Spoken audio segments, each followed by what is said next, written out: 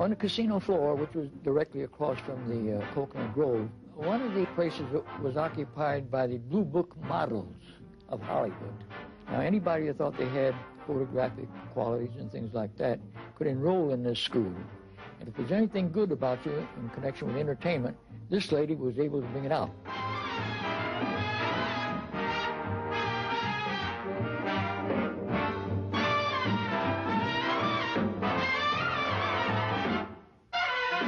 On every Sunday afternoon, an amateur photographer grabbed his movie camera and came back with more than just pretty pictures.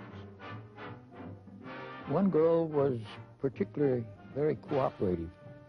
She just wanted to do anything I said. Like I was a big-time director, here I was a nobody.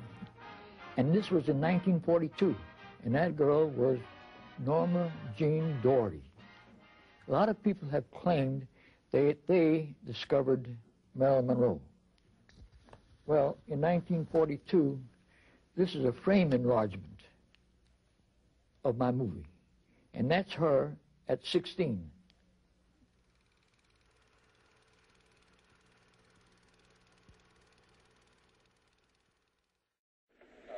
Five came out in 1 month, and Howard Hughes had just had his aeroplane accident, remember?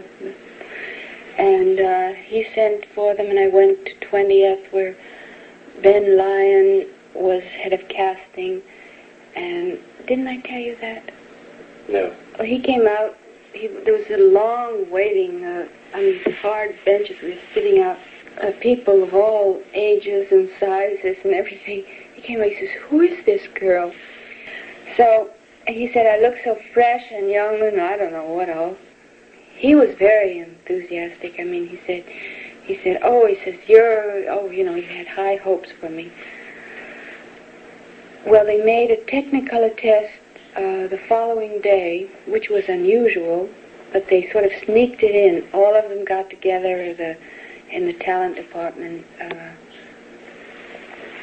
they put me under contract, under a stock contract, for a year, and then I was dropped. When I was hired back after the Asphalt Jungle, the 20th Century Fox,